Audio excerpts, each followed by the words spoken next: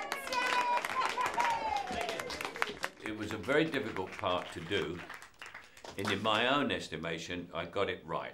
Sometimes you'll make a movie and you'll see it and say, oh, I wish I'd have done that, I shouldn't have done that, I shouldn't have done this, and we should have done that. And I sat there and there was none of that. I just thought, that's Clarence, that's it. I'm not the sort of magician who drags you through endless mysteries. I'm pretty straightforward.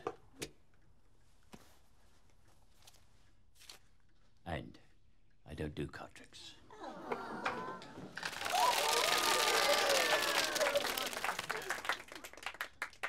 Well, maybe one or two.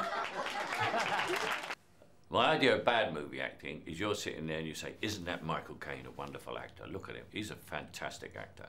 That's crap. You've got to be sitting there saying, I wonder what's going to happen to Clarence now. You should be worried about Clarence, not me. And I always try to make, first of all, me disappear, the ego disappear, then the acting disappear. And then you just see the person. And that's what I think I did in this picture. You just see Clarence.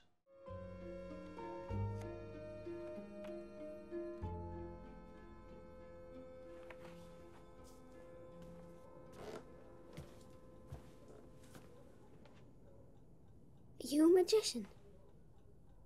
No, I'm a retired flasher. This used to be my room, until Arnold came. Who's he when he's at home? He's not anybody now. He's dead. He died in that bed. If you see anything supernatural, do you think you can inform me? Do you think you can bugger off?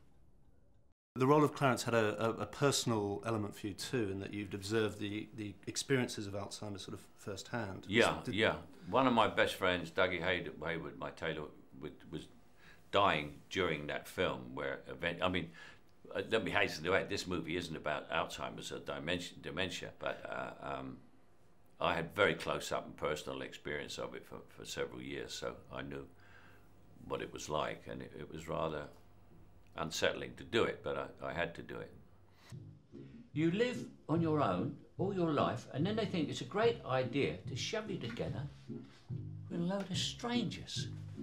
Look at them, as if they died years ago, and no one was good enough to tell them. Why aren't they screaming? I've always had a life outside of show business, which has been more important than show business. I feel that movies retire you and not the other way around, you know, and I figure I will be sitting waiting for a part, and a part won't come, and then I'll be gone, but my life is going on in other areas.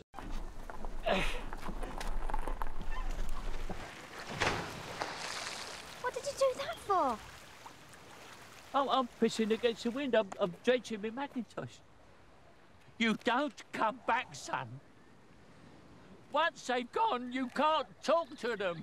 He'd still like to come back as a badger. Do you have any particular preference? No, well, I wouldn't mind coming back, but not as a badger. I myself would come back as me. I had a great time. I wouldn't change a thing.